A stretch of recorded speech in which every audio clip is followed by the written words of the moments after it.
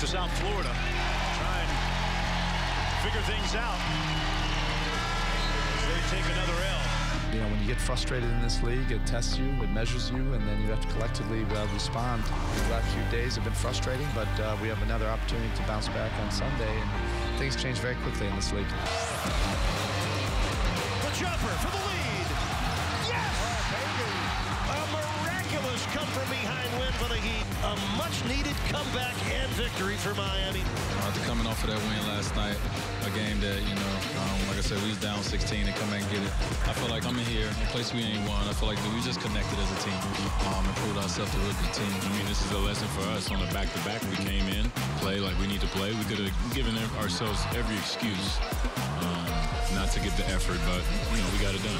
You have to prove it on the court. You have to inspire each other on the court. You have to get to a point where you don't want to let guys down. But you have to go through some tough times to be able to get to that. And we've been frustrated with our last week, but we have to bounce back in the last 2 nights. And you could see that the guys wanted to enjoy that because of some of the pain that we've been through.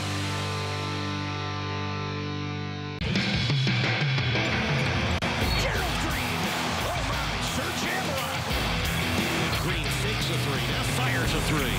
Kaboom! Gerald Green driving past Matt Barnes and banking it in. Oh my! A gusto slam dunk for Gerald Green. Green flying in. It drops.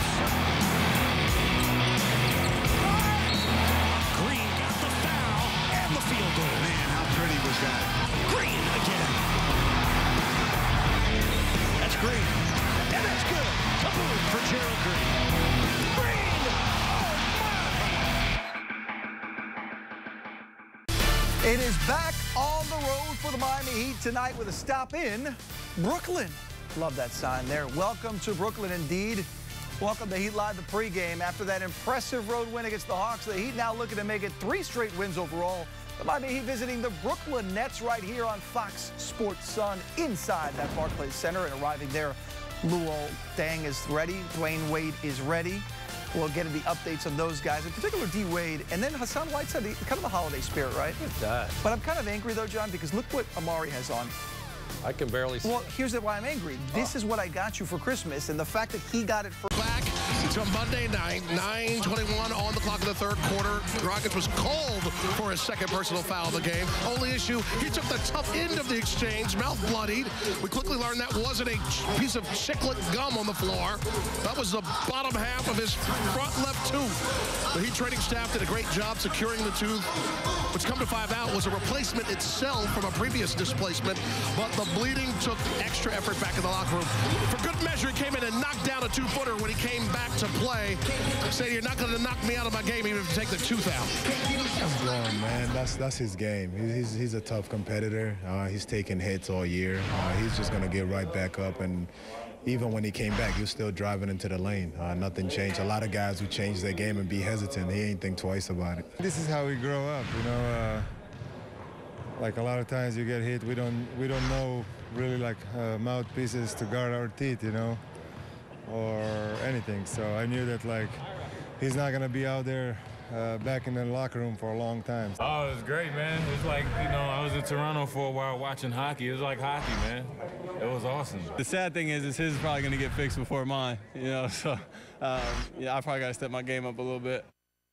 Back involved in the second half. Let's look at Hassan to start here.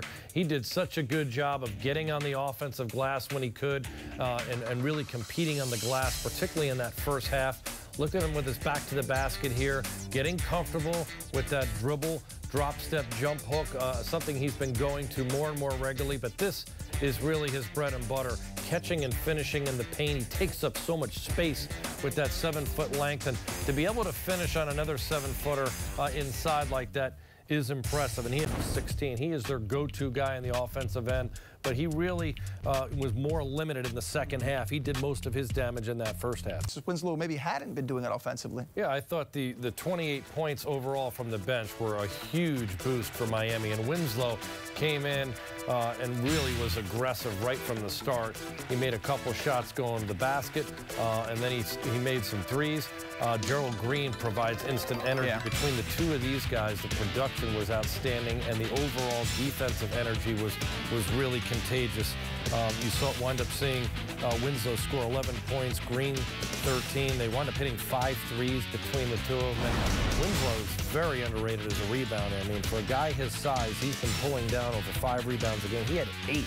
I mean, that is just a great job. The trust in him with the coaching staff from Miami continues to grow because of his ability to defend, particularly down the stretch. Here is tonight's key move of the game, brought to you by All My Sons Moving. And where's Dwayne Wade going? He's going to the ground, but he's still going to find a way to slide his way to the basket, John. That is a P for perseverance. Look at that. Keep the dribble alive so he doesn't travel. That is Dwayne Wade, tonight's key move. He was outstanding. I mean, he really looked aggressive, tried to get himself going early. Remember, he's coming off one of his worst games in the year. He had 7 points on 3 of 16 shooting in Atlanta, and he put that behind him with a vengeance. Came out, mixed up his game, going to the basket, and then getting into that comfort 15 to 18-foot area where he could make that shot, pulling back with the left dribble there to clear some space. Look at him here with the crossover fadeaway, but he's at the dotted line when he's fading away, so the percentage of his make is so much higher because he's closer to the basket. Look at the overall number on 28 points, but what was really impressive to me was his fourth quarter points there. You see 10 points on 5 of 6 field goals when they really needed him to finish shots. He stepped up again. Dwayne, what changed for you through the day? We learned well after shoot-around that you're dealing with some sort of mystery mouth situation. We'll call it that for now. What changed for you that got you in position and really led to this performance? Nothing. That's basketball, people. You know, some nights you make shots, some nights you miss shots. You know, I told my teammates at the Atlanta game, if I get those same shots against Brooklyn, it's going to be a good night. And I got those same shots, and tonight I was able to make them. But most importantly, we started slowly on the defensive end of the floor, but we turned it up from there. After the first quarter, we played good defense. What did you like most about these sets of this set of games, these 3 games here, that really describes what you wanted, a process that you wanted to be deliberate and slow and consistent when you come off the 3-game losing streak into this 3-game winning streak? Is that our game is good enough if we get to our game. You know, we can't play the game of other people. We have to play our game, and it's always great winning on the road. It lets our young team know that we can win on the road. So before we go on our long January trip, we felt how it feels to win on the road. And it's been nice, too. We've been getting some home crowds on the road, too. I was about to say, Atlanta and Brooklyn here historically have been sound for you and the Miami Heat, but this has got to be nice when you think about the Heat Nation message that you guys put out last year and knowing that it's still out here on the road. Well, you know, like we continue to say, I mean, no one is going to come and save us. It's got to be us that's going to do it. So we got to figure this thing out together. And we got a great group of guys in that locker room. And, you know, when it's good, when everything's going good, anybody can do it. But when it's going bad, that shows your true character. And I think that these 2 games show some character for this moment of this team, and let's see how we grow. And finally, we compared some of the reactions that the bench is having to that of Monmouth University. What's in the bag? What were you pulling out of the bag? I was going in my bag tonight, they said. So I was pulling out all kind of stuff from 06, from 08, 2012. I was going in my bag tonight. But most importantly, we're a family here, you know, at the Miami Heat. And we just want to send a shout out and a message to Keith Smart, who's not here with us, but he is here with us. Smarty, we know you're probably ready to break down some film, send us what we did wrong, but we love you, and we wish nothing but the best, and we can't wait to see you when you get back, my brother. Love. Well said. Stay smart, right? Stay smart. That's right. D-Wade, thank you, partner. Appreciate you.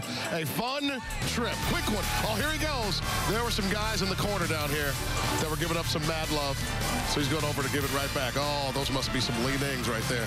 Yeah, that might be the case. Dwayne Wade, from sea to shining sea, a true all-time all-star, helping out this team in a big way on way to victory. And if you're ever in doubt, get out your historical sack and just reach it to the bottom. Something special may come out. 104-98 is the final. Stay right there. 98 from Brooklyn. If you'd like to catch tonight's game once again, tune in tonight at midnight or tomorrow at noon as we replay all of tonight's action presented by your South Florida Honda dealers. This has been a presentation of Fox Sports Sun, your exclusive home for Miami Heat basketball.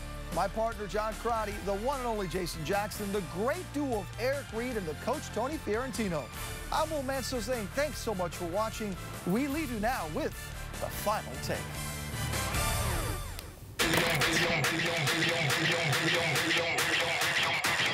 Baby, I'm ballin'.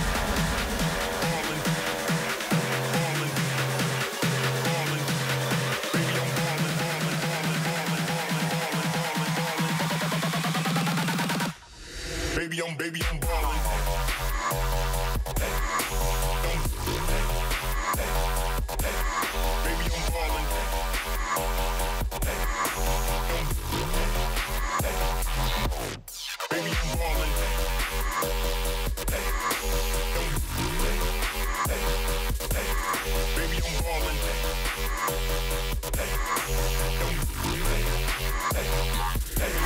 Baby, I'm ballin'.